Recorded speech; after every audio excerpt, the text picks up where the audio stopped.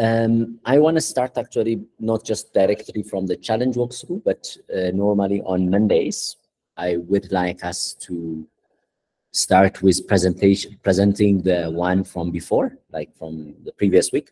So given that this one was an extended week and you had, I'm sure, like some of you worked on it, or because the challenge, also the current challenge is already was given to you like last week, and that you had time to look at. So, but just, you know, so that we can conclude the work from last week or the week before, let's have a few people who could be willing to present. I know this is just on spot on, but you had also, some of you had already slides. So if you want to just do a quick, just 3 minutes, not more than 3 minutes presentation, that presentation could be like, you can just open your Gits folder, you can walk through what you did. Just, you know, in this folder, I have done this, I've done that, I've implemented that, I arrived to this point, and this was challenging. You know, much more of a very quick presenting what you have done.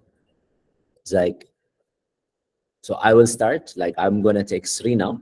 So I will, you know, if anyone is willing just to go through that, to explain just a 3-minute presentation of what they did, either through this, from their slide, from their code, from their GitHub, anywhere, and just by sharing slide. So is there anyone willing to talk about their work from week 2?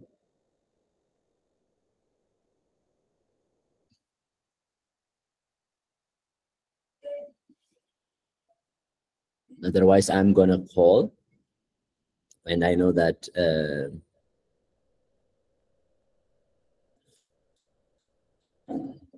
okay. So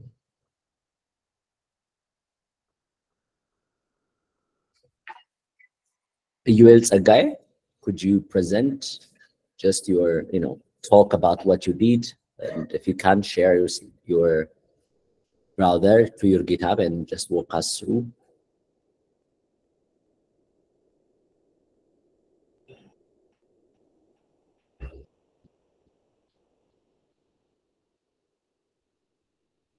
And I think the one aspect is, if you can't, you have to tell me that you can't, either by writing or by unmuting.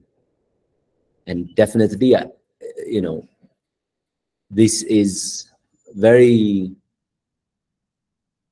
you know, almost always just when someone calls your name, like if you're not there, okay, you're not there. But if you are there, and if you are not there, it means like something, I don't know, maybe just on a short, probably you went for, you know, you're disconnected, which normally doesn't happen.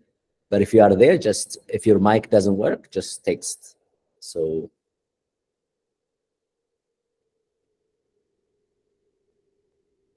okay, well, thanks. Abdul Hamid, could you?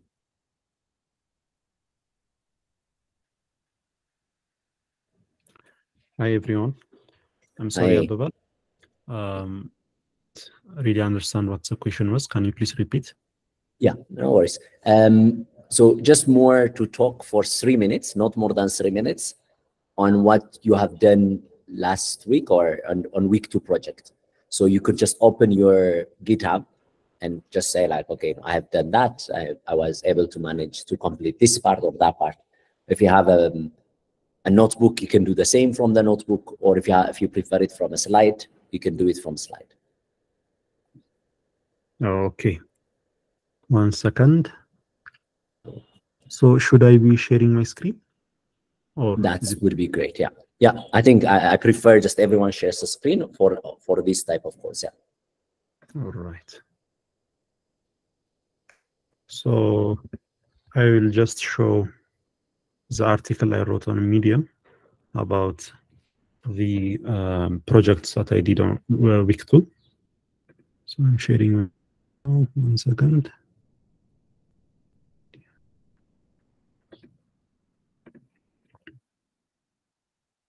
Can you see my screen?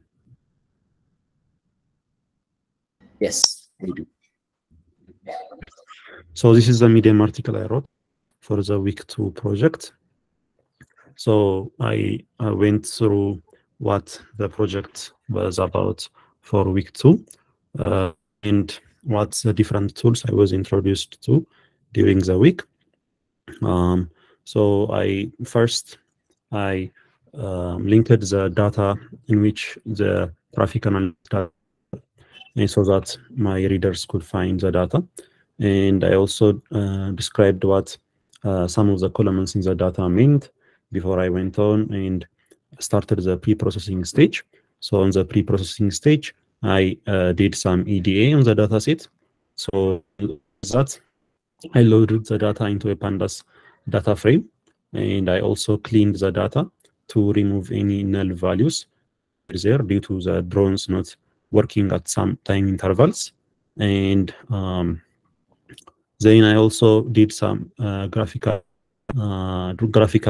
display so that my readers could understand what kind of data was there in the data set. Here, I did the number of vehicle types in the data set, the total travel distance by each vehicle type. Here we can see cars did the most travel distance, and also here the average speed by vehicle type. So motorcycles were indeed a bit faster for the average speed. So then I did transformations using DBT. So I was introduced to this tool first last week. So DBTs are just a SQL files that have select statements in them, and then we can do some transformations based on that. So here we can see that we have we have a track ID, travel distance, and average speed, and we did some aggregations on those columns, and we did some transformations. Then we selected all from this transformer table. Then this is the documentation that was produced by the DBT tool. Finally, I did the scheduling and orchestrating using the Airflow. This is also a new tool that I was introduced to last week. So I built some DAGs that will do the extra CSV file, also load the data, and then perform the DBT transformations. So some of the challenges I faced during working on this project was installing using Docker. Since I didn't have that much experience using Docker, I faced challenge. And the conclusion was I was introduced to a lot of a new world of data engineering tools. I have tried my best to use them and create a data pipeline that will serve as a foundation for future projects I will encounter. So I also linked the GitHub repo here. So this was what I did for week 2. Thank you. Excellent. Thank you so much, Abdulhamid. That's exactly the type of presentation I want, just quick, but with overview. And anyone can do exactly that. So from this week on, from next week on, Monday will be dedicated for that, where everybody present just for, and you can prepare slides and anything, your blog, you can, but also you can show codes. I think I especially like also that you would show codes next time, so not for today. But thank you so much, Abdulhamid. That was excellent. Yeah. Good morning, Abby. Hi, and everyone. Let me just share.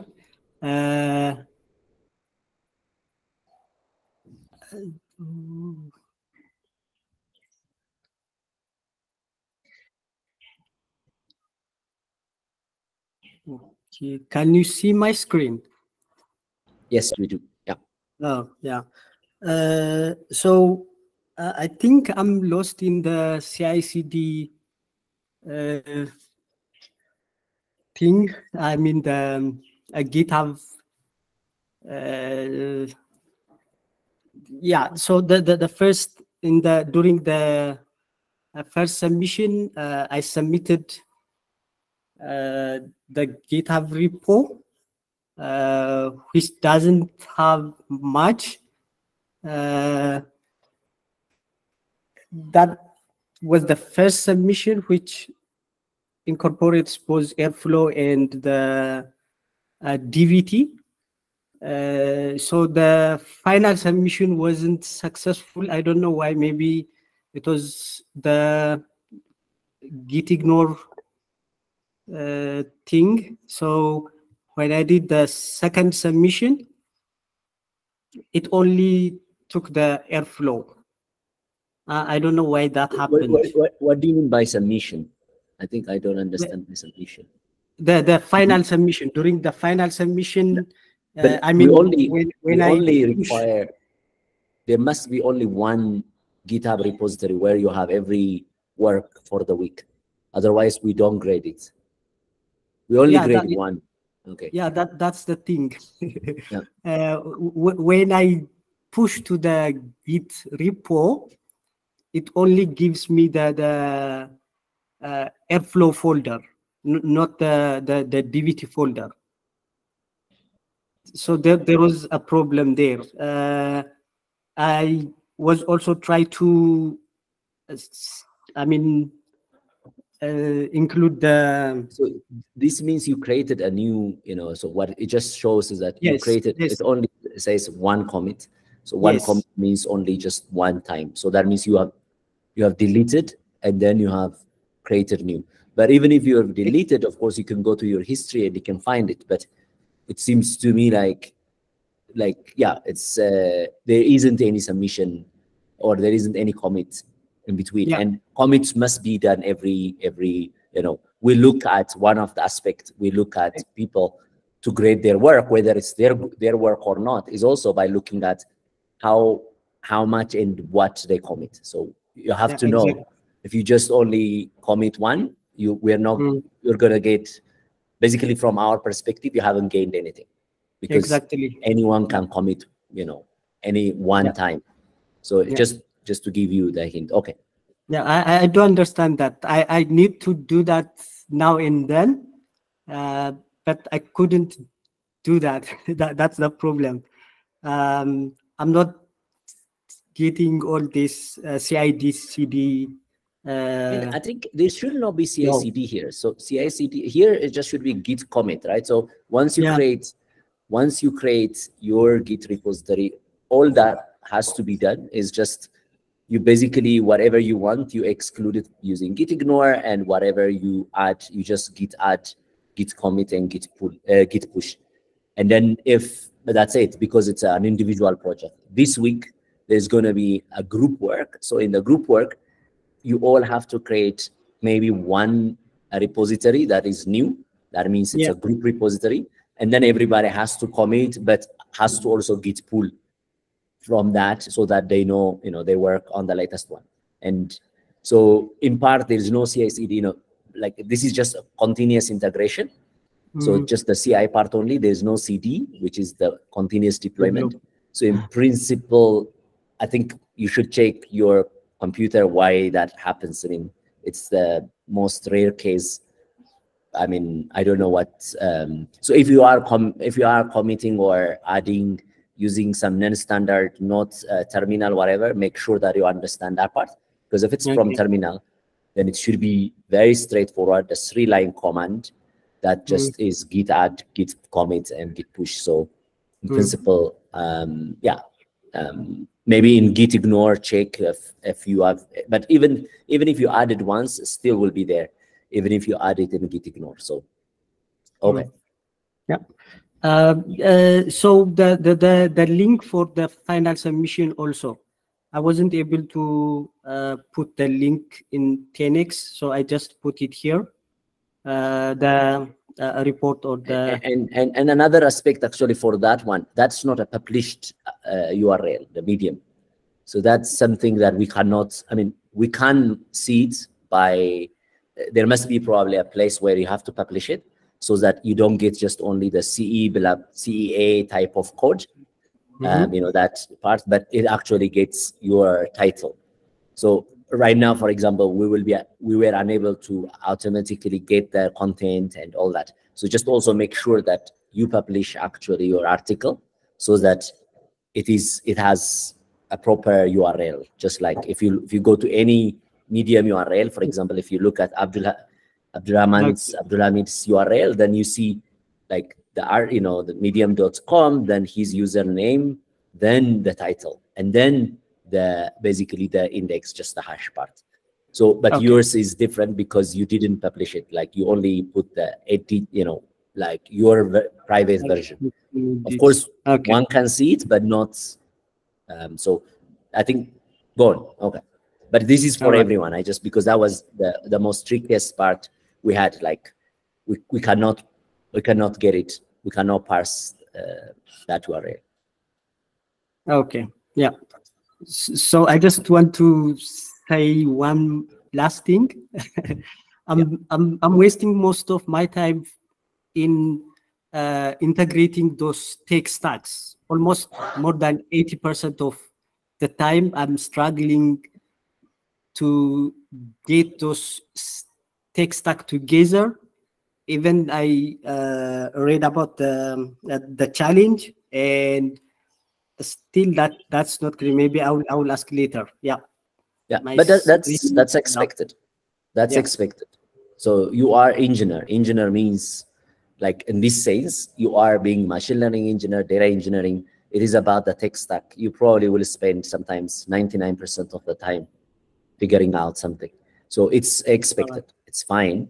You have to get used to it. Tomorrow must be better than yesterday. So that's the only rule there is. But it's not about much more than knowing how to code fast, how to really integrate different tech stacks, and then how to write automations as well. And then on top of that, just learn other aspects that, statistical, mathematical, and all aspects. But there isn't any more. It's all about figuring out that and coding advanced. Okay. All right. Okay. Thank you. Good. Okay. Mubarak?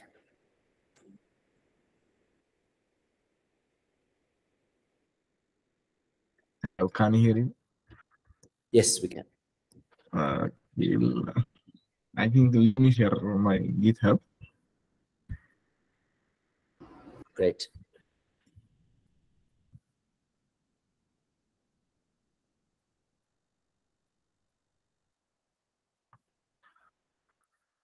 Okay.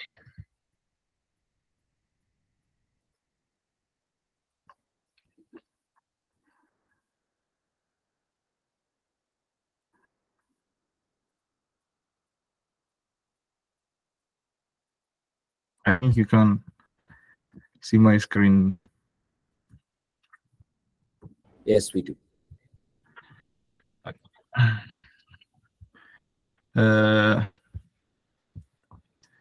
I have two GitHub repos because for the first time,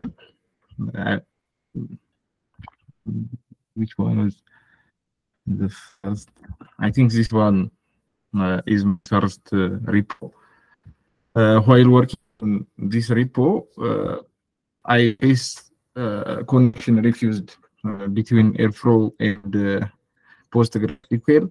I tried to figure out why this happened. I tried hard and make the containers to the same network and try different things, but it didn't work. Finally, from a suggestion from a friend, I recommended to Astro CLI.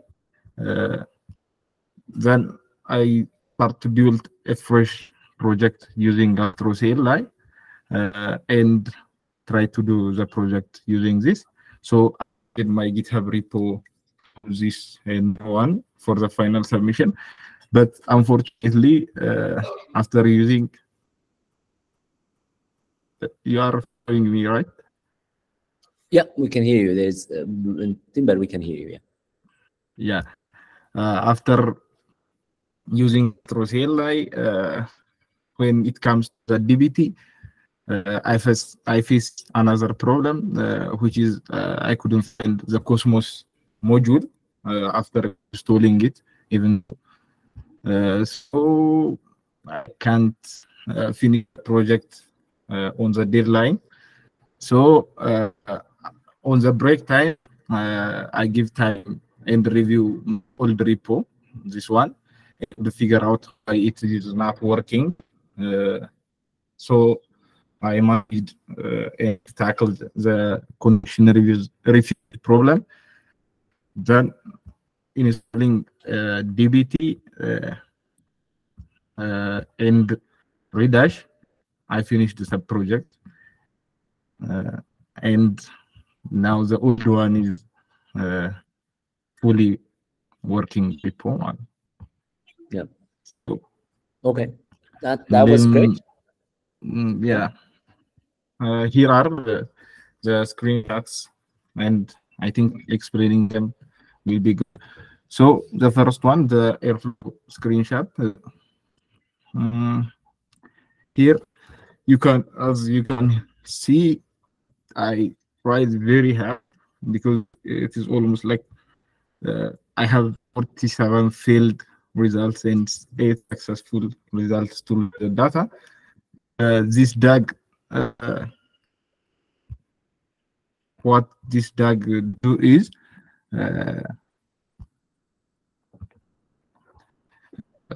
it loads the data to the Postgres database using DAG.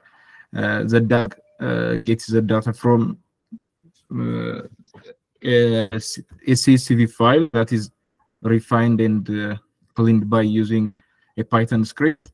So it loads data. After loading the data, use DBT to transform it.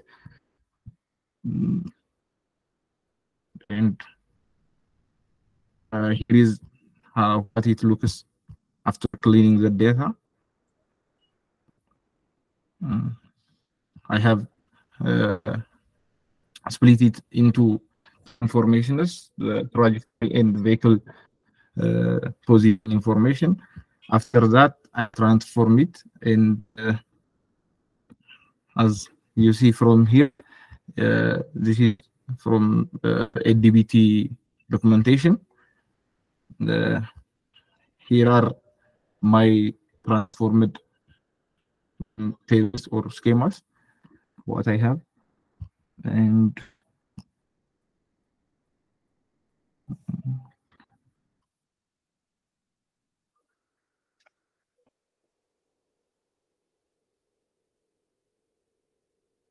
yeah, here is the documentation, DBT documentation.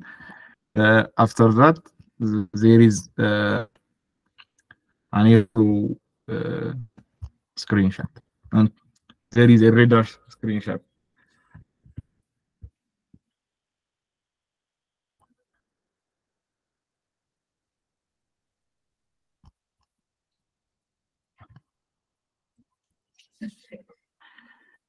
Here is the position of vehicle.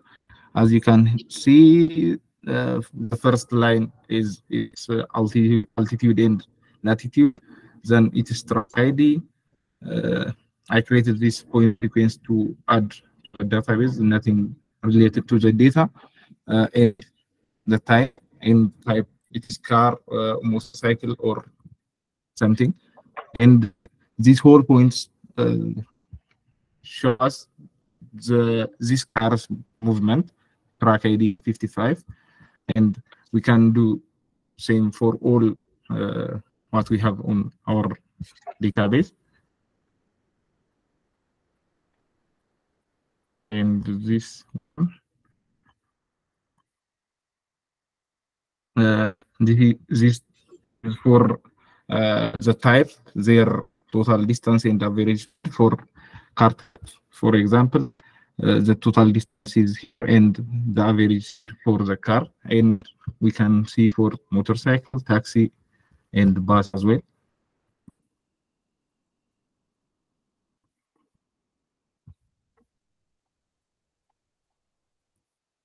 And this is average speed deviation between each category or type.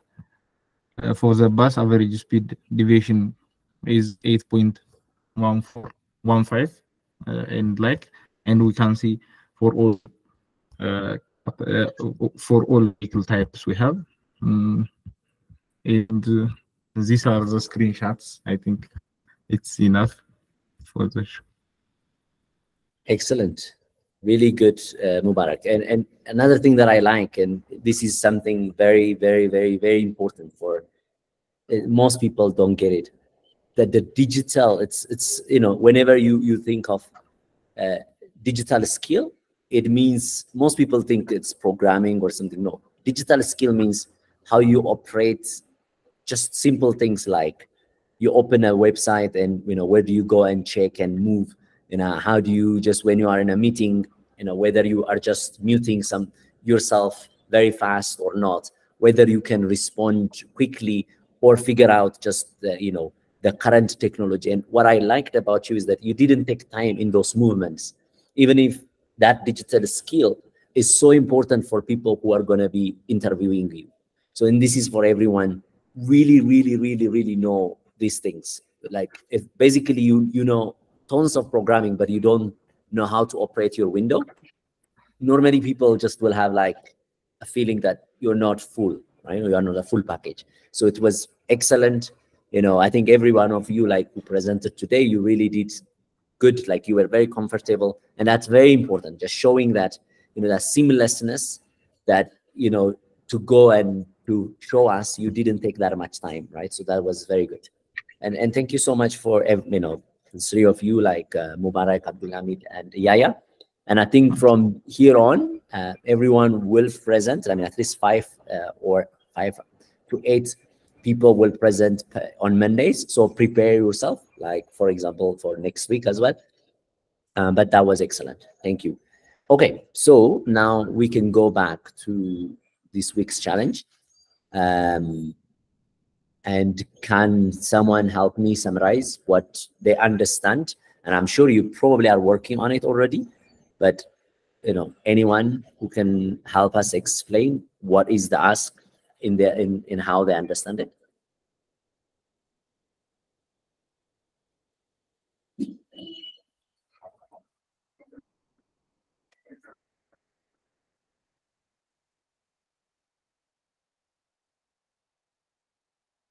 I mean, think of me as an employer.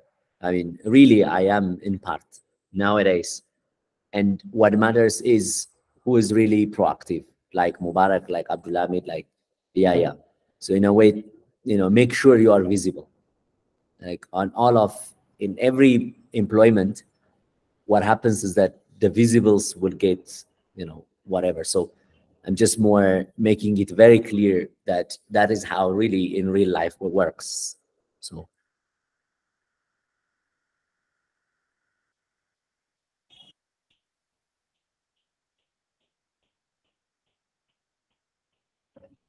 Yeah, RG. I don't know what the name. You can tell us your name. RG. Yeah.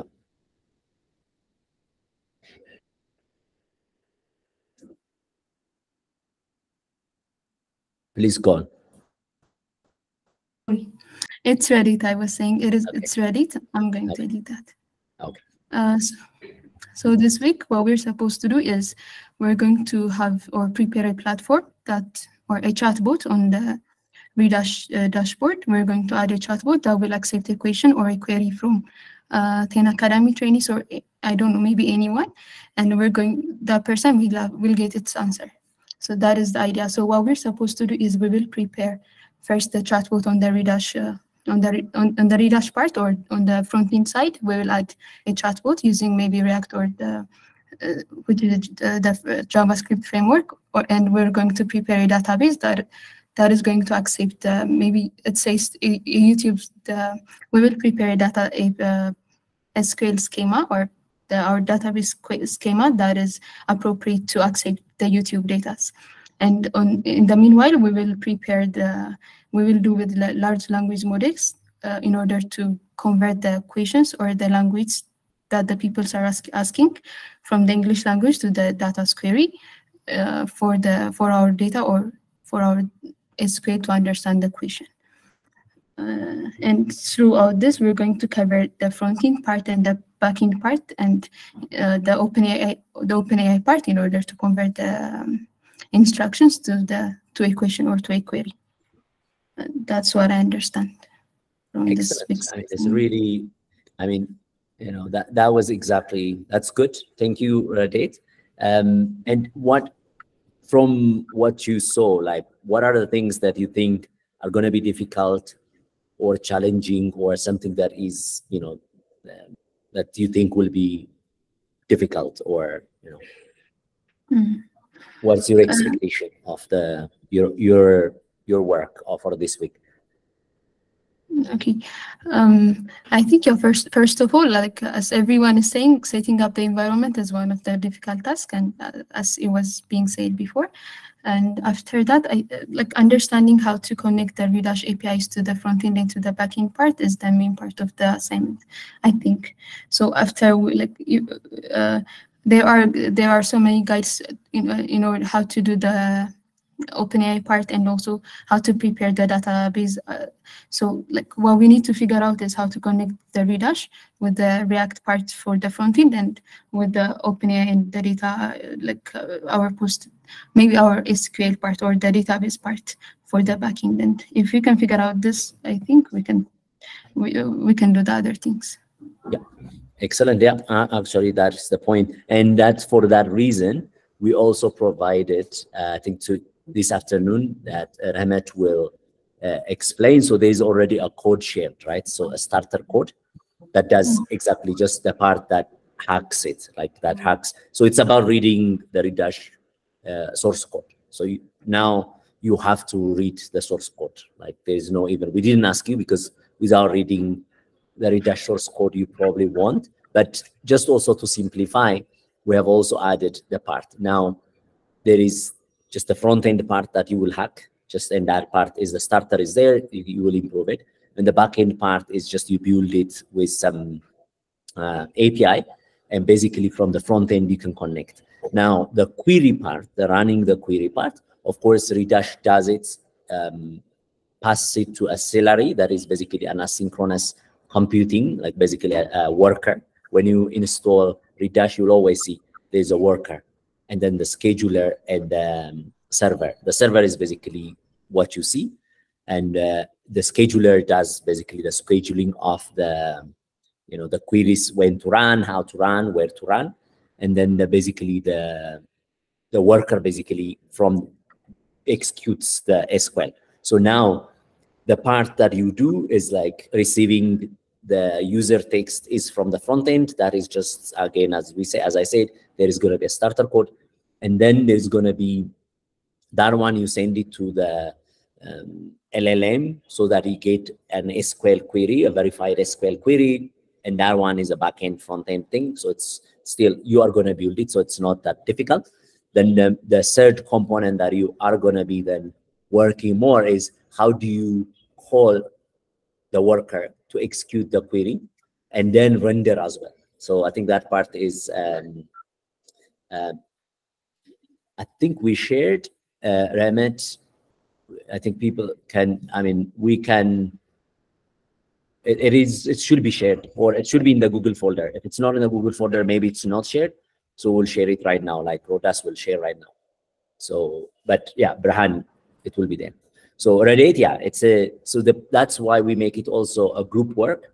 So you all have to figure out, you cannot finish it if you're just the only one, or if the one person only doing it, because it's a lot of component to figure out. So one has to, everybody should understand what everyone is doing, but one should focus more on the backend building, you know, that the LLM integration part of it.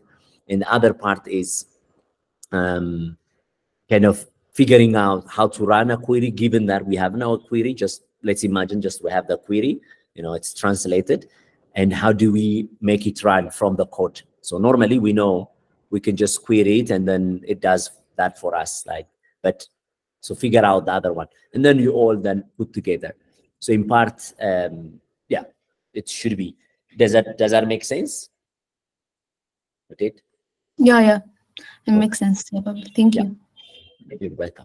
And great. And anyone else? I think I would like more hands, more, you know, don't get hidden. Like, you know, remember, as I think is really Reddit, for example, now I will not forget, right? So it's just basically, and now not only me, but anywhere else, the attitude is the same. So when we say in Tain Academy, we are not, you know, in 3 months, we can't give you too much, you know, knowledge. We can't do much, but we can do one thing very well. change your mindset by showing you every week what success is, as well as by yourself proving again and again how much capable you are, we think you will change the mindset. But for that mindset change to come, you need to be responding. That means you need to be fighting to talk. You need to, for every opportunity you get, it's not about, job is job. We know that's the whole thing in 10 Academy. But more than that, it's really a way of living life as well. It's like, if something you agree, why don't you just actually execute it? So in this case, I would really want everyone to be very proactive. Even if they don't know, we don't demand that because that's another thing. We demand only just at least you try, right? So, and that part, show us over and over and over, like all the time when you get the opportunity, raise your hands, reflect, so that it is easier for everyone. So, but thank you, Radit. And who else? Who else is next? Brahan, go on. Okay, hello everyone again.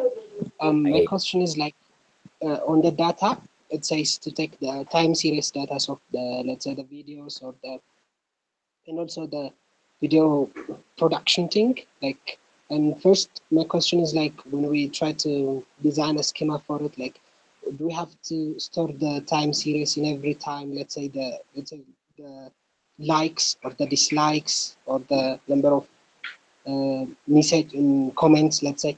So do we have to track that time series data over time, or should we just have should we just take it one time and then that's all? Like, and then I think so. Like, just answering while there, I think so. Focus less now.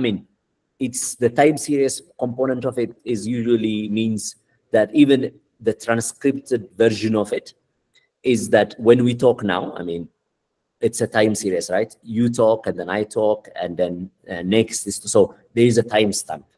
Now in timestamp, sometimes a lot of people react, or the speed of our communication can go up or down, right? So that's a time series component of it. So for now, though, like for this project, even if we want to give you the flavor of also that real world like this, now we are entering this multimodal things, video, audio, text, and animations and emojis and in all of it. So of course, one person from your team should be focused while you guys discuss once, so that you all get the same knowledge. But one prepares the data, queries the data, but it is not, the focus should not be about, and this, let's say the focus should not be about the data, because the most important focus for now is reading the source code, redash source code, hacking the source code, contributing an add-on, and then that add-on actually does something that is expected. So even if the table, let's imagine your table currently is that there are, the kind of texts that are there, you can consider them like all of the videos contributing to a text, and then the views, the number of views would act for you as a selection criteria. But all the text, let's imagine, is your source, right? So now if someone queries like, what, like, show me like the videos that are liked most, or show me the videos where there are more number of, let's say, people, like if that is already included in the transcription, because you can count the number of people that are in that transcription, then you should be able to query. Now there is a table for that, you probably data prepared it, then you should be able to then, from that natural language, the English language, to an SQL query and execute the SQL query. And then probably the person asked you to show you like in a histogram or in a line or in a you choose some form of one form of, let's say, visualization. For now, the most important part, at least choose one. Almost always you can choose like histogram, for example. It doesn't matter. But then create the visualizations and show them if you can. Now, so the component, we know how the project is complex, right? So the most important part is to show each part of it, that you have integrated the chatbot.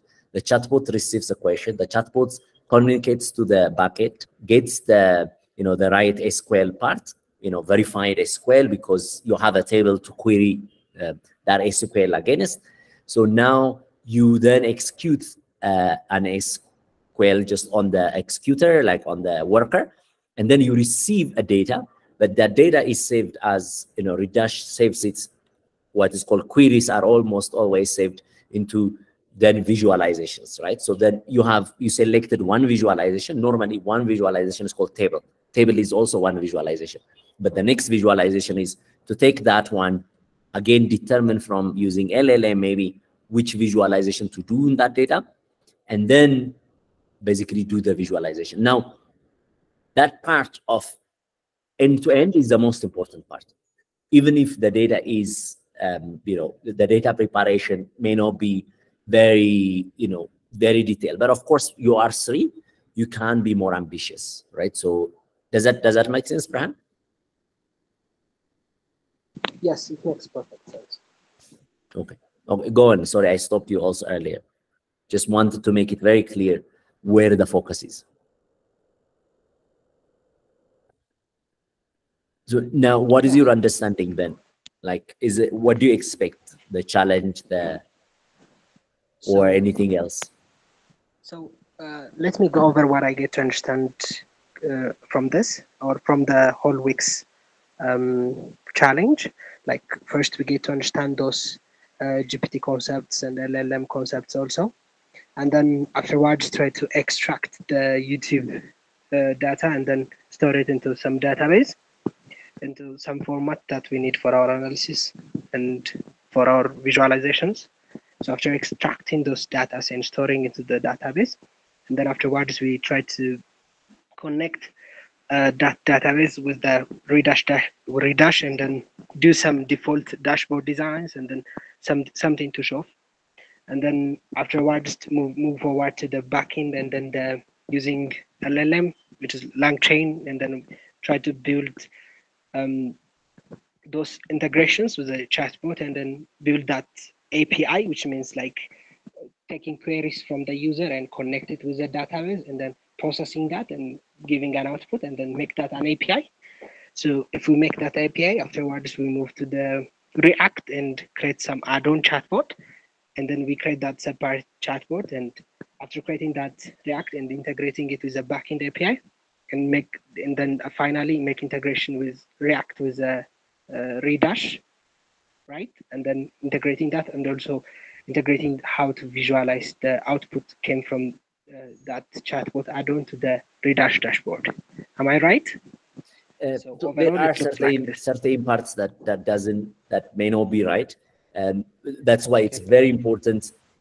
Today everybody in your team, you meet regularly, like, I don't know, n number of times today, to discuss and make sure that you understand the flow. So that means you have to produce your flow, kind of like how things would go. Can you correct me what I missed? Yes, exactly. I will correct. I will say some of the things that are slightly. So the first is like, yeah. So that flow part is very important, so that you all are, because it's a group work. So the part that you have to understand about Redash is that Redash, whether it's a query or a visualization or a dashboard, it's all a YAML file that Redash stores, right? So even if you just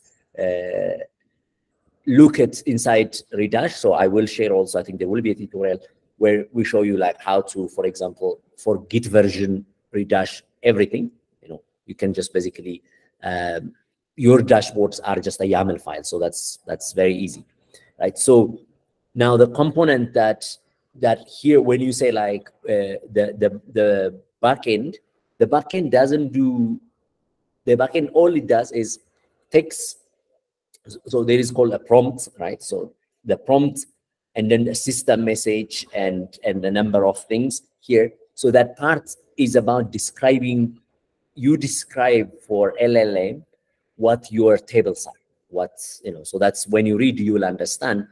So all you have to do, you don't actually, the backend doesn't do any query, like it doesn't do anything, doesn't connect, let's say, with, it can, but it doesn't, it's not necessary.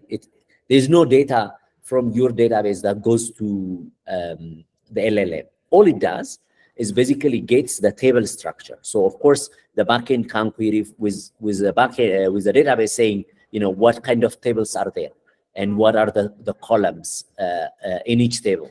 So you get basically a schema, the schema of your database, right? Now that schema is what is needed, because that schema is a text. So that schema is what is needed for the LLM to determine what to do, how to query, right? So I have shared the references, the key references. If you read the first reference is about how it actually is done. So that part of it, how this, you know, it's a very step-by-step how it's that's done. So the key references or task one, you must come, you know, at least a few references, you really should read it, because that part is very well described there. So that means the backend, all it does is gets the schema, communicates with LLM, and gets also, of course, receives a message, a user query from the front end, from the chatbot, and then integrates and then generates an SQL query, right?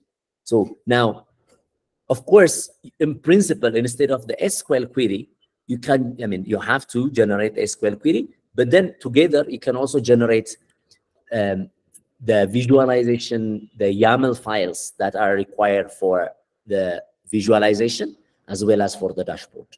So, and then you create that structure inside Redash's base, right? And that would give you, the user basically will be able to access those visualizations afterwards. But in the chatbot, you can also give them a link to go to the dashboard. For example, if you create dashboard, if there is a visualization, you can show it already in the chatbot, just the graph.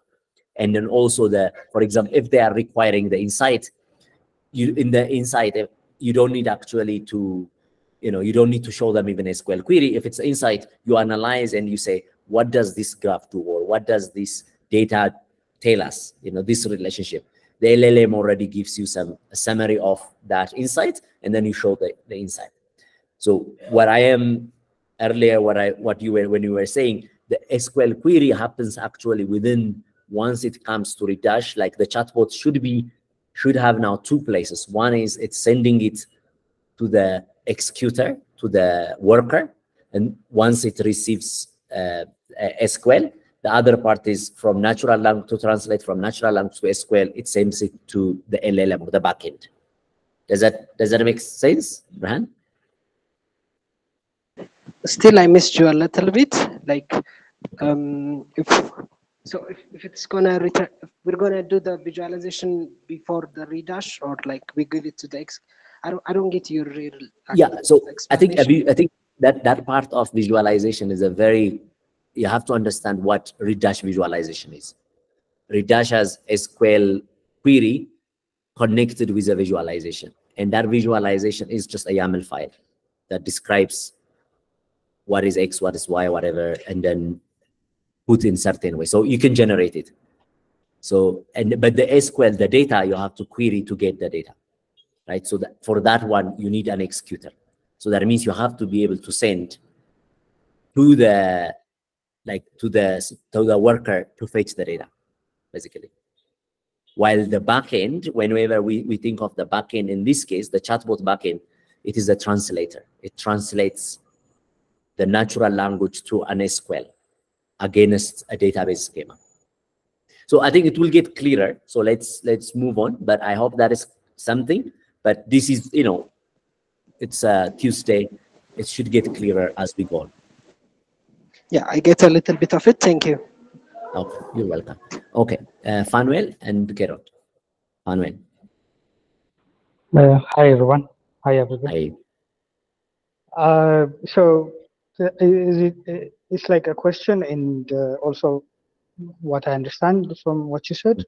So I'm guessing it's a two-parter. Like one, it takes natural language and I don't know, reads already created visualizations and explains them, and the other is like creates a visualization from the natural language that we give it. Like let's say, give me some reports about this data, and they will translate that into a SQL, and we can see visualization at the end, right? Absolutely. So it's sort of a two-part, exactly. So if you think of it, if you are using VS Code chats, that has the same similar thing, right? A VS Code chats that you can actually explain the code, or you can actually, it can suggest a code for you, it can generate, right? And it can be available everywhere in your code. So that is the dream, like for Redash, that you are creating the VS Code chat type. So it has that two components. Exactly. Sorry for interrupting you. Can I add one more question? Please go. So I was looking at LangChain, yeah. and it has a feature like memory, like yeah. it can remember what you asked it. So can we do something like we can ask it to visualize something, then after we can ask it to explain the visualization, sort of something like that? I think the memory. To use it as a memory. Yeah. So the memory normally in large language models, it means how do you pass whenever you have a long document that doesn't fit in your context? How do you pass, because you have to break it, and how do you pass that memory? It is more of, let's imagine that you have really huge document, right? And how do you pass from one call to another the memory? That means memory means context, right? So the learning, that how do you transfer?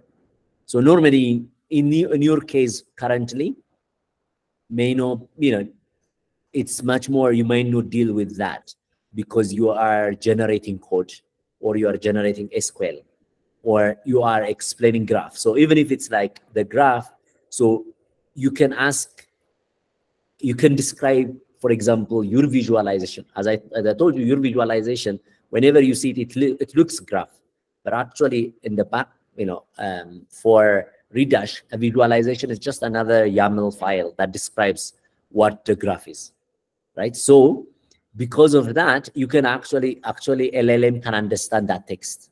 So you don't need to do kind of, let's call it like image analysis.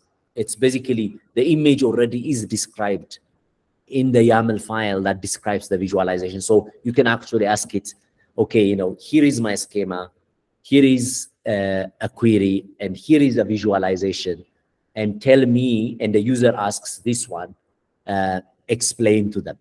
So this is basically called prompt engineering. So you are engineering some prompt that fits all of it, and then the LLM from that will answer for you, okay, this visualization is about this and that data, and it shows this and that, and therefore it explains it for you that way. So because everything is a text file, basically just YAML is a text file. Does that make sense, Manuel? Yeah. I think I understood. Like you can use it as an input also, right? The YAML file. Yeah, exactly. It is an input. Yeah, okay. You can generate it as well as also you can use it as an input. Exactly. So, but for your question of memory, unless you need more context, or to fit bigger context, let's say if the YAML file is very big, yes, you will probably need to use memory so that, because it's called retrieval. When you retrieve, sometimes you cannot, you retrieve a lot of information, and that information may not fit in the large language model's window size. In that case, you need to use memory to relate, for example, because then you have to break it into steps, and to remember context or information between steps, you use memory. So it will get clearer. I know that for every one of you, this space is new, but all of this, what is memory, whatever, will get clearer. But I hope that's clear already. Yeah, thank you. You're welcome. Cohort. Okay, so good afternoon, everyone. So I got to go through the research file, the research paper done by the Microsoft research team, and I found it interesting. So the question I have is, when I was going through the research paper, I saw what I understood is that we have to create many tables that are like, for instance, the YouTube data, the raw data may be huge, but maybe someone wants to know how many likes did I get on this day, or the user interaction or something like that. So do we have to create tables that are responsible for creating That visualization would for be each.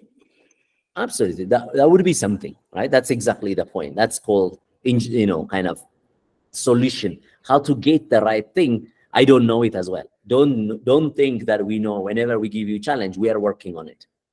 That means you will be more advanced by the end of this week than me, maybe. So don't think that we have a solution. We normally don't have a solution. We work hard. All we check is that, is this interesting? Is this real life? People are interested in this part, as well as also we check whether it's doable. Once we verify that, we give you, and then we work on it in the background as well. So, but exactly, those strategies would be useful. So, for example, using lots of DBT transformations to do as we go on from in the backend, using a scheduler. For example, if now many people are asking about a certain type of question, maybe that from that you should create some new tables that will make it very easy to answer that. So yeah, by creating multiple things, multiple tables from which that the LLM can have access, on transformed data, it can answer better. So yeah, that's a good strategy.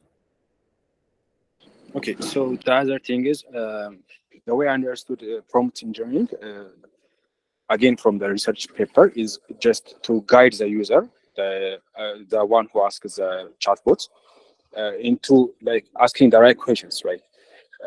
Because we already have created the tables, we already have the DBT tables, so we are using prompt engineering to just like guide the user into using those tables in the right way.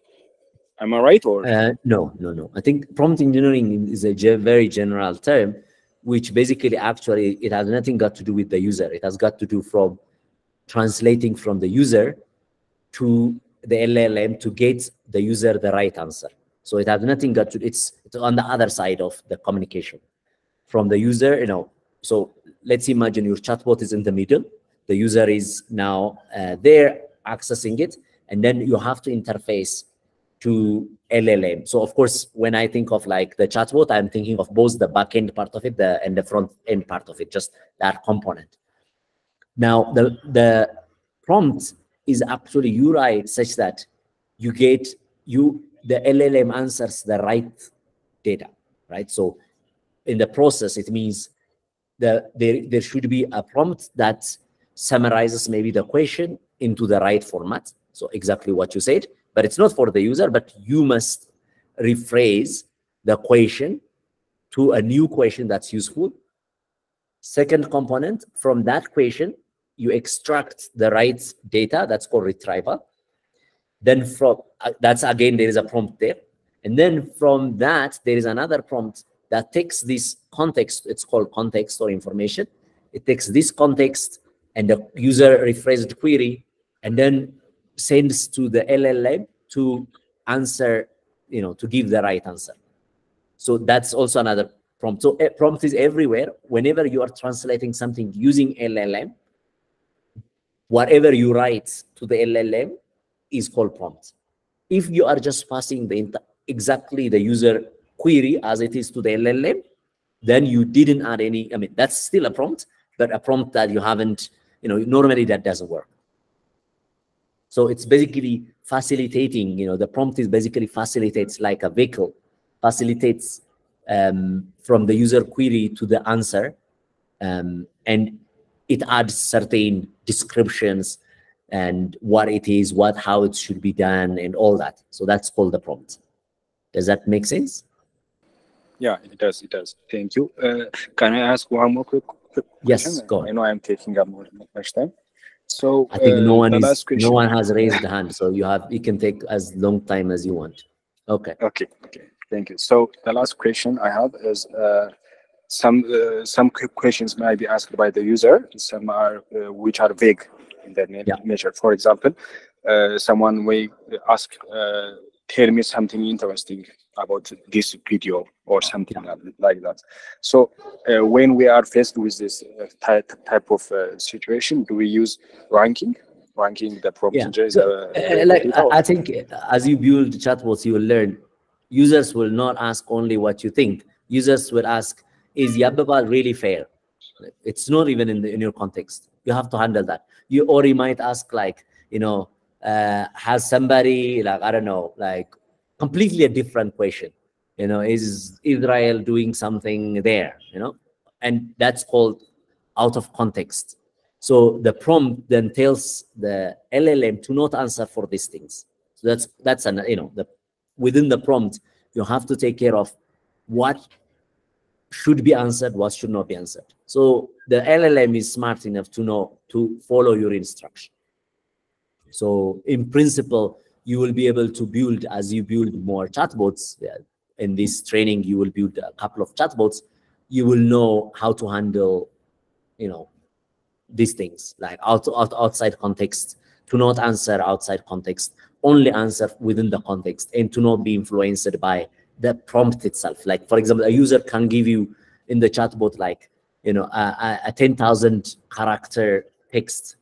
Do you receive? Maybe then you should limit the inputs to not receive more than that. And then to not answer also if the question is not about the YouTube for these types of YouTube data, right? For the data that you have. So you have to limit it. That's all prompts. So you tell it in the prompt, don't do this, do this, all of that is in the prompt engineering. Okay, all clear. Thank you. Okay, so it's 1 hour passed without me talking. So now, do you want me to talk? Like, that means, do you want me to explain still? Go on, I will go on. But is there any, normally that's how I like it. I don't like to just for me to come and say like, this is the. I think people should read and ask in the challenge walkthrough questions so that we go and, kind of dissect everything. Just like the discussion now is much better, in my opinion, than just if I were just to say like, okay, you do this, you do that, right? So do you have any more questions?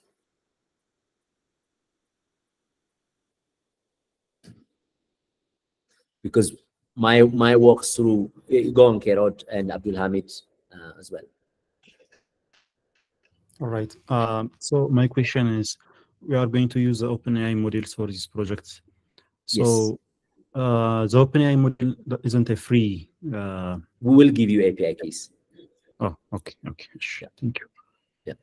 So it's just sometime today we'll be able to provide maybe one. So we have to figure out how to do that, but we should be able to give for every group at least one API key. Okay. Any other question? I think these are really the type of questions I like. Simple things. Like things that would be Fanuel. Go on. Hi again. Can you hear me? Hi. Yeah, I can hear you. So for week 2, the problem that I had was, setting up Redash offline. So is there a way to do that, or for this project, since we're using LLMs, we're supposed to use the online version of Redash? I think you can. Yeah, you can, because one of the people that are in your team who has set up can, for any screenshot, can take that. As long as you commit, so you have to know in a group work, this is your first group work, we will check the commit history, who committed in the GitHub repository of the group.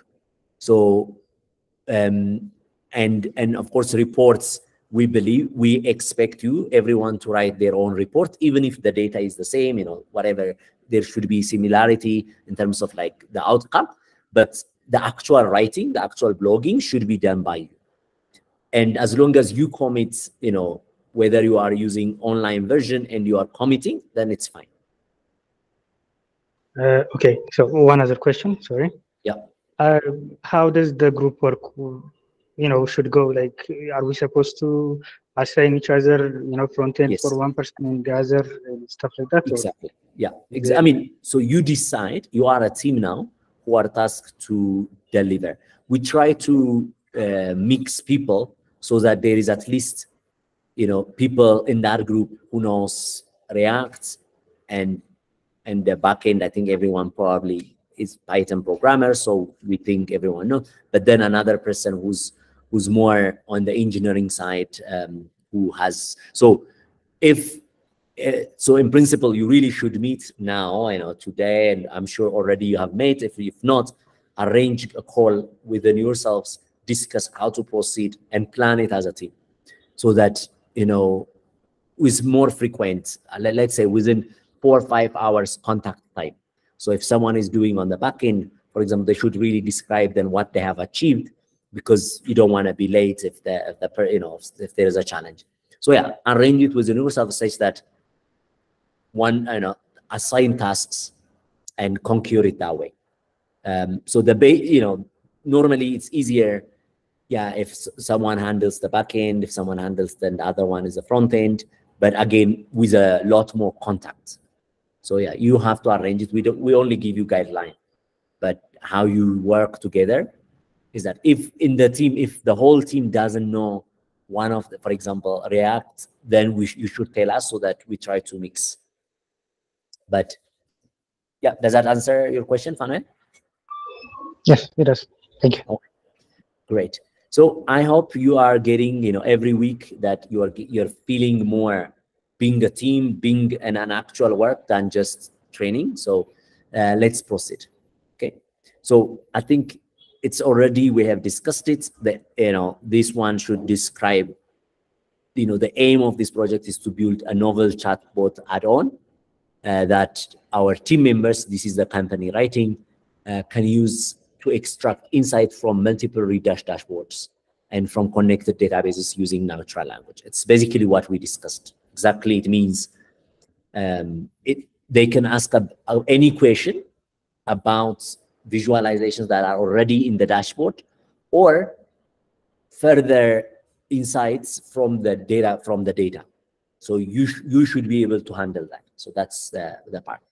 And if there is nothing, if something is not clear here, you should ask it. Most people have got it already from their explanation. Redate has got it explanation.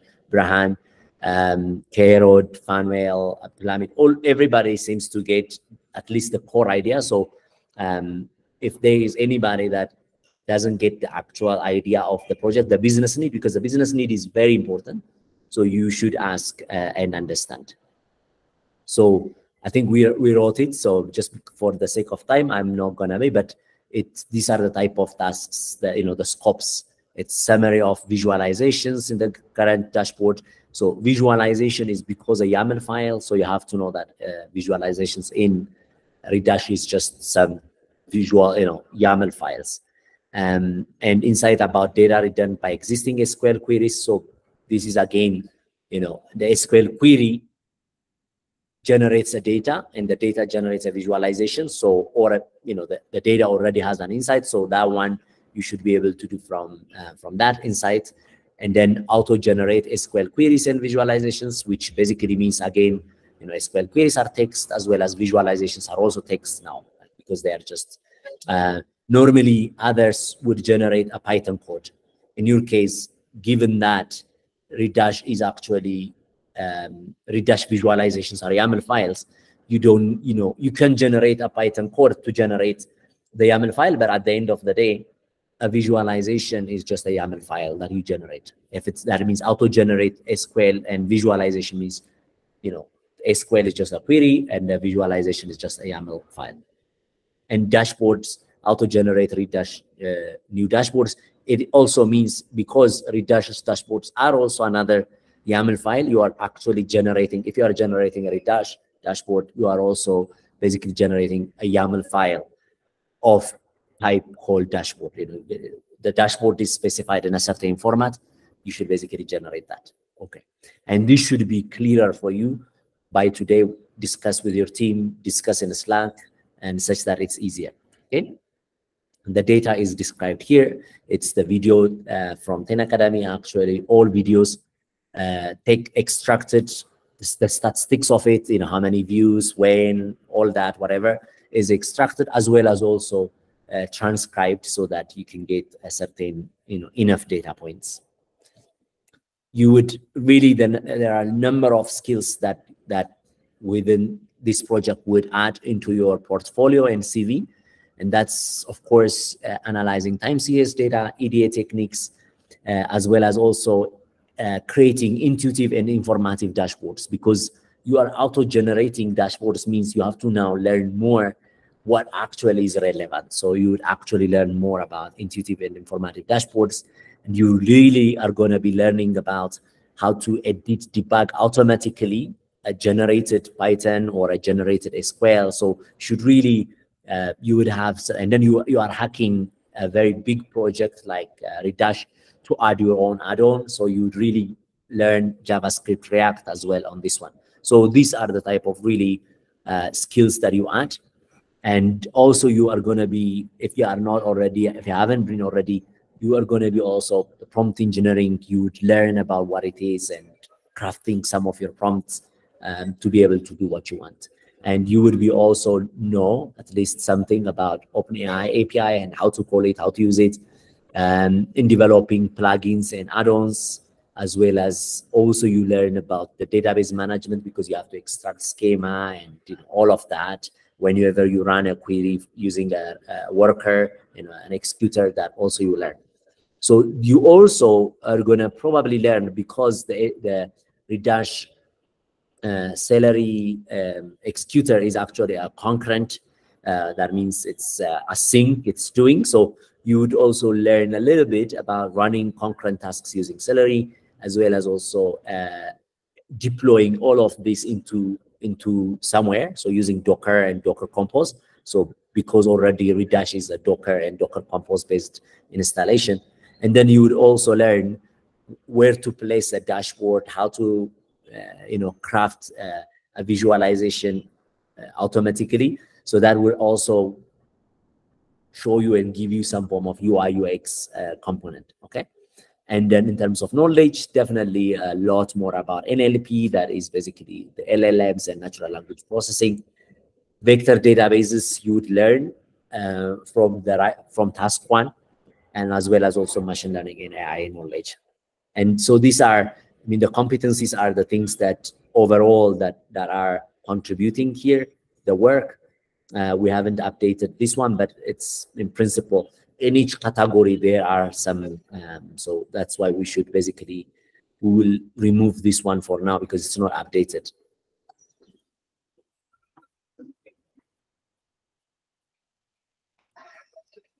It's not relevant, it's not updated. So I think there are many people involved. We just are, these are facilitators, but actually there are many people involved that gives you tutorials from different organizations as well. And the key dates you have to note, the leaderboard and the badges and the group work. So this, I think everyone now knows what this is. So each of you now are gonna work this week together to deliver this, the business, to the business objective. So make sure that within your team you have all the resources, capacity. That means the front end, the back end, as well as also just some engineering part. So you, if it's really, you think like the group is really under resourced in that sense, a human resource sense, then you should contact us. But first you have to meet and discuss and plan. And that should, when I say you have to meet, it means after this, throughout the day, and probably if you haven't done already, you should do it very quickly. And you can submit submissions per group, are basically means codes can be submitted as just everybody forks at the end and then submits.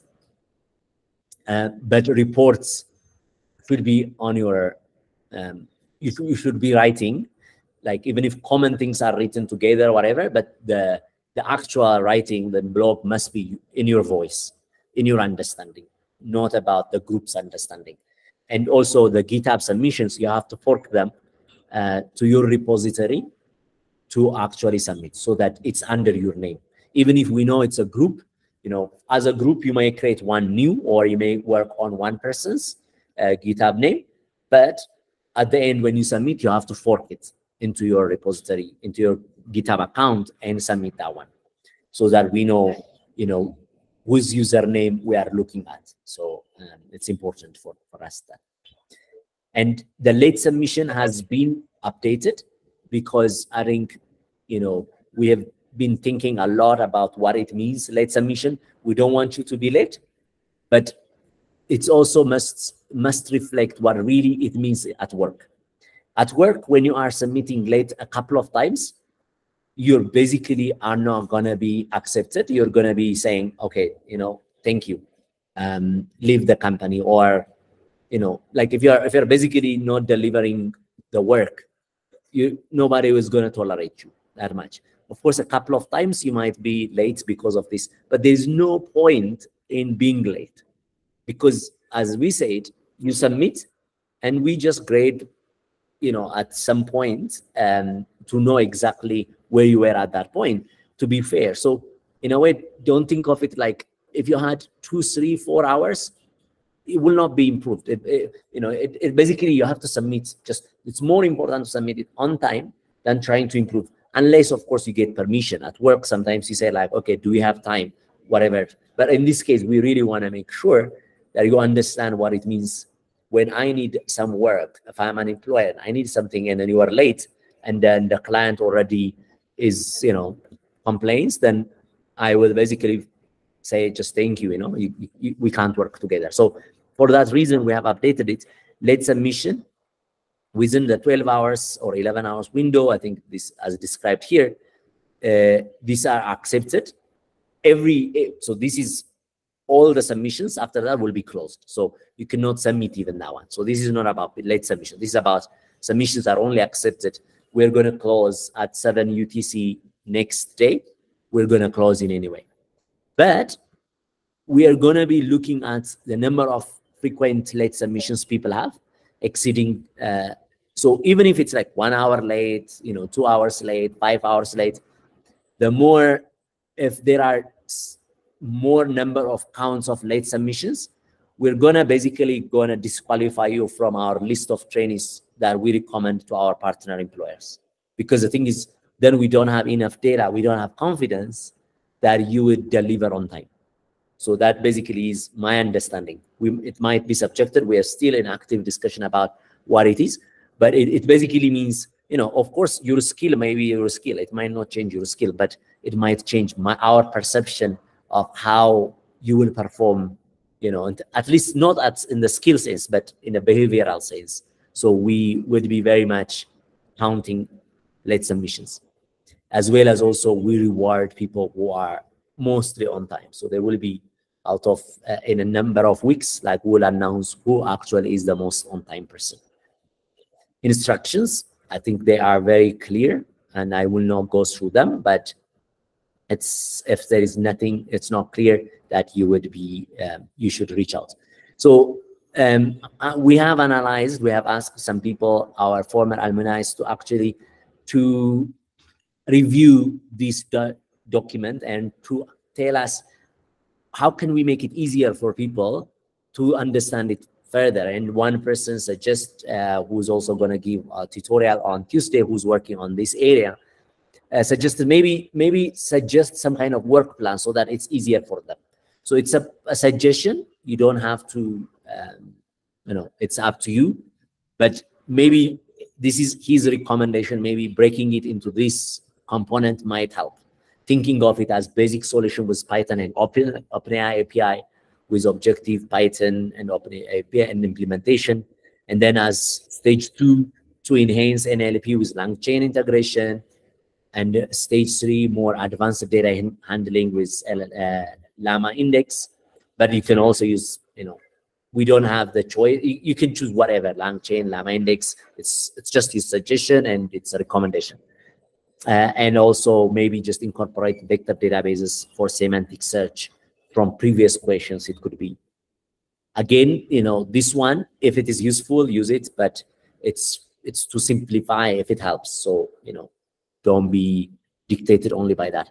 And then the tasks are organized. I think task 1 is very important because it introduces you to all of the context, the OpenAI tools, LangChain components, Llama Index components. Again, the two are more or less similar, LangChain and Llama. They just differ on how they handle data connection. So maybe for your case, Llama Index might work better, but LangChain has everything. It's just a huge tool, so may not be. And vector databases, it's to understand. You might not implement this time. So this is just an understanding. So browse these links. I think this is especially important for you, like as well as also just this one, for example, the experiment quick Flowwise AI. You can actually, it's an open source. You can actually quickly experiment on a browser without even coding anything. So that's just to show you your ideas. You can test your ideas on just that.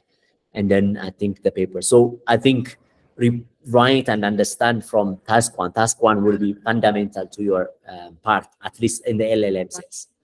And task two is tool understanding, data exploration, building Redash chat add-on. We are giving you, and it's already associated, some starter code. So that means that if you add that one as instructed in the code, you will be able to see a chat window in your Redash. So that already simplifies for you, all of the components. Rehemet built that, so she will give a tutorial this afternoon, and you can ask her anything on that. So we have already just deployed on that. For the backend, it's like the asynchronous version of Flask is called Cohort, and it's very nice for small projects and very quick and very agile. So maybe you might learn that. So it's just the same. If you know Flask, then you know Cohort is actually it's just an asynchronous version. Then LLM understanding and integration, automatic dashboard generation. When we say dashboard, you have to know in Redash, it actually means a YAML file or a series of YAML files, and then blog. Right? There will be tutorials, which I did now, and then also building Redash add-on using React, Rehemet, ask her, get really best out of that. Prompt engineering and tools and ideas will be tomorrow, as well as also building chatbot backend using OpenAI and Cohort. I think that one we will try. So it's basically, there will be a tutorial. There will be also an SQL generation using LLMs, as well as also advanced data analysis, how advanced data analysis on OpenAI works. LIDA is another one from Microsoft, and AutoGPT you might know, but Insight Pilot is a recent paper from as well from Microsoft. So just introduction about those and other agents that help generate SQL or codes. So ADA works by generating Python, and we are asking you to generate using SQL. But a Python that actually also queries is something. But within the Redash framework, SQL is the most natural. And the submissions we try to explain them a little bit more because it's a lot of work. But all we want is in the entering tomorrow, because we had a day. So basically a report on review of OpenAI technologies basically means like, okay, you understand there are called, chat completion, this and that, just simply the APIs, as well as just, there are, if you are able review about assistants, tools, and so OpenAI has all plugins or GPTs or custom GPTs. So get the language of OpenAI, and then also review of just LangChain components, what are the basic components, and then also what is vector database useful for, or review LLM-based AI application. For example, what does it mean? What is the philosophy or a framework of retrieval augmented generations or RAGs? I think this is what you will continuously hear everywhere. It's RAG. RAG is just a framework of basically chatbot building, right? It's basically just within the era of LLM. And review of dashboard server, worker, scheduler, this will help you. So tomorrow, when you do that, you have that means on that report, you have a very comprehensive understanding of the project written. And then, of course, whatever work you are doing, you put it in Git and you submit the GitHub link. Finally, Saturday, and that you just add everything, what you have in the report, as well as also in GitHub link. Okay, and there are some references here. We will add more references, so just feel free. So I know I am way over time, but I hope that was useful.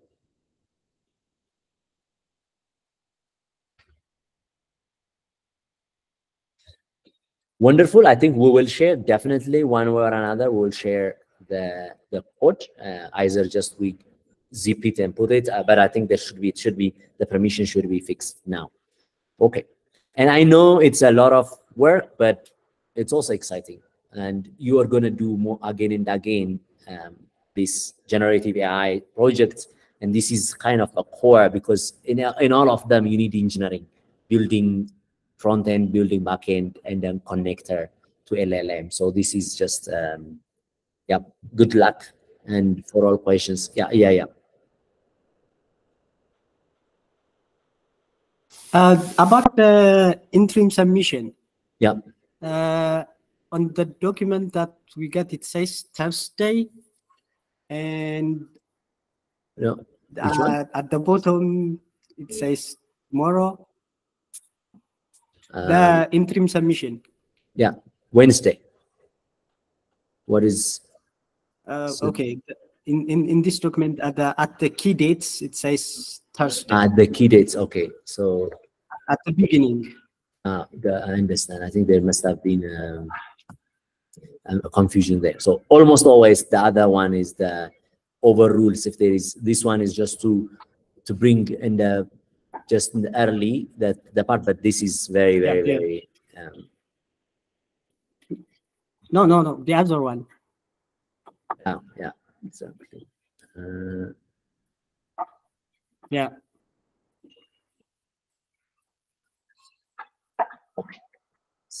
That one is correct. So it's Wednesday. It's tomorrow.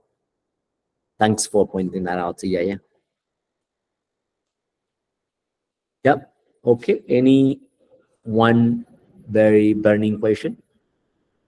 If not, really get together and crack it.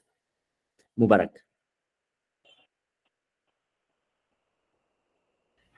Can you hear me? Yes, I can hear. So the reports will be as individual, or they are in group? So you can work together. So almost always you can work together, like ideas, whatever, but the writing has to be in your own voice and in your own understanding. Not one, if we find too much like the same everything, then we don't accept. So it has to be like the ideas are the same, you discussed whatever, but the reporting should be like, you should be writing it yourself. Imagine like you are writing on your voice and your understanding. It should be, even if the core idea is the same, but way you will do it will be different. So, your style and everything should be reflected there. Does that answer your question, Mubarak? Yeah. Okay. Rahan.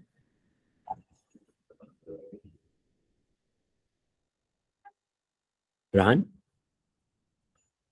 I was asking about finally it's one GitHub submission, right? Or it's 3 GitHubs? No, I mean, you could build it in one GitHub, all of you contributing, but when you submit, you should fork it.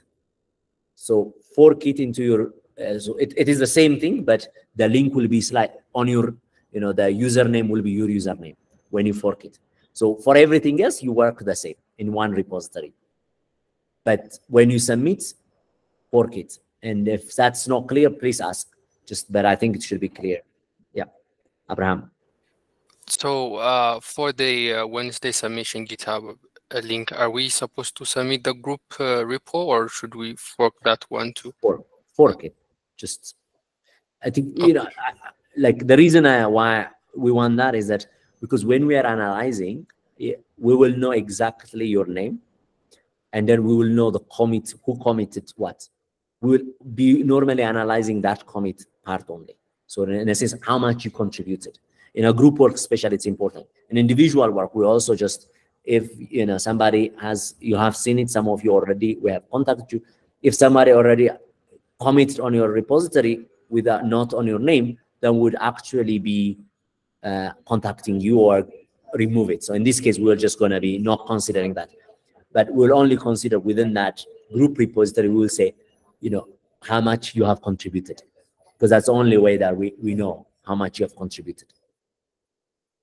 So if somebody let's say 2 people really work so hard and 1 person didn't work, and now that person also submits the link, And how do we know that which two people actually contributed? It's by their commits. That's why we are almost always telling you to commit. And this is everywhere, whether you are in Google or in any company, your commit history is your basically evidence of your work. Yeah. Abraham, does that answer your question as well? Yeah. Yes, thank you. Wonderful. Abraham, that's fine. Okay, good afternoon, everyone. Good afternoon. I just wanted to ask, assuming we split the project into 3 phases or 3 parts, there would be a front end, back end, and engineering. You mentioned previously. Could we just have a highlight, like rough tasks underneath them? Like, for example, what the engineering would be, just prompt engineering. That would be. That's what my question is. I think I think the split can be very, this is just a recommendation, but really every group based on their competency should divide it accordingly. But for me, because the engineering means like running query on on the Redash worker, right? Connecting that part, and okay, if I have now an SQL, how do I run it? And what way, how do I generate more of the YAML files of the dashboard of the query of Redash, and so how do I pack it, like make it like, for example, for learning, so that LLM can generate those YAML files. That part is, let's say, the engineering component of it and the prompt engineering component of it. And then on the other part, so this is basically, on how to run, once you get a query, how to run it, as well as, how to generate using crafting prompts. The other component is, of course, building the backend that facilitates the kind of like from natural language to a query part, or to the dashboard visualization part. So that part is building the APIs, as well as also just together with the prompt engineer being able to experiment. And the front end is basically how to receive, how to pop up, where to put it, all of that of the React component, as well as also when it's injected, once you now generate visualization or a query or a text, where do you place it and how should that appear? Like, does it have to reload? Should it be on the side? That part of it's just the front end. Does that answer your question? At least give you. Yeah, that would give a hint. Thank you. Okay, cool. Mubarak? Okay. Does it has to be an organizational repo or a normal repo with contributors? Yeah, you choose. We don't have any much. As I said, as long as it's forked and under your name, it doesn't matter. For your own sake, for simplicity, you can create, let's say, an organization, whichever is convenient for you. As long as for us is like the final part is forked and contains your commits, then it's fine. Okay, I hope that was comprehensive. So everybody has now at least a good understanding. So happy coding and happy hacking. Thanks, everyone. Bye.